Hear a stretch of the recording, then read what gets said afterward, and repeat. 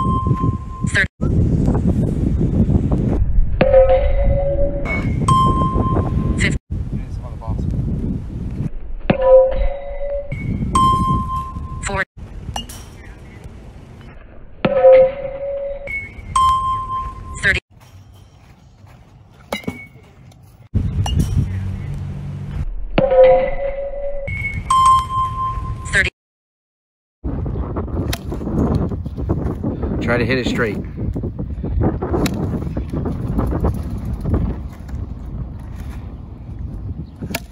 Good. Good.